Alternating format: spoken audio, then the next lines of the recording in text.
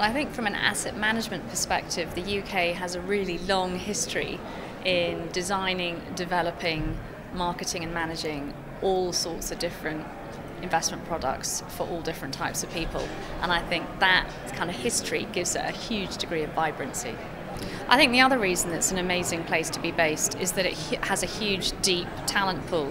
So one of the successful factors in investment management is all about the people, because at the end of the day, I run an investment firm and my assets walk out of the door every day at 5 o'clock. So it's about making sure that those people are motivated, happy, and then ultimately the investors will get what they want and the consumers will all be happy. Well, it's been a real journey for us actually, because we hadn't really worked with UKTI until about a year ago, and we've worked on this event, we've also worked on the City Week event, and I think it's really giving our company access to overseas markets, but also working with them to ensure that those markets are good places to invest in, such that they've got good corporate governance, and then companies can invest for the future. So it will all come back to the UK, but it's been a great journey so far.